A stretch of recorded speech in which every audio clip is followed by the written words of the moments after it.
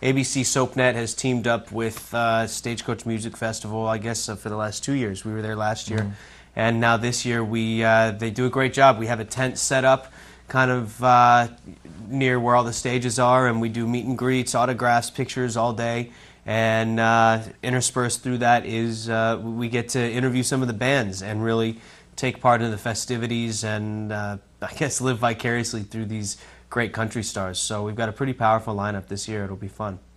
I was getting groceries, and this elderly woman was beside me, and she went to grab something, and she looked at me, and she's like, "Excuse me, are you the doctor in General Hospital?" And I said, "Yes, ma'am, I am." And she's like, "I'm 85 years old, and you still do it to me, honey."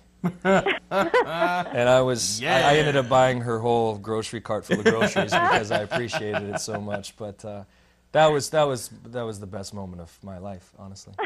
I had just been photographed and put on the cover of one of the soap magazines. So my idea was I was going to buy a bunch of these, sign them, and then auction them off and donate the proceeds to Muscular Dystrophy Association, which is my charity.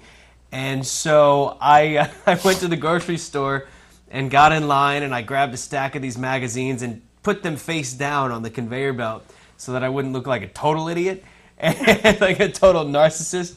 And I was checking out, and the guy's scanning them, and jokingly he looks at me and says, "Yeah, which page are you on?" I said, "I'm actually on the cover." And he looks at me, and he looks at the magazine, and he looks at me, he goes, "No way! Johnny Zakara is in my line!"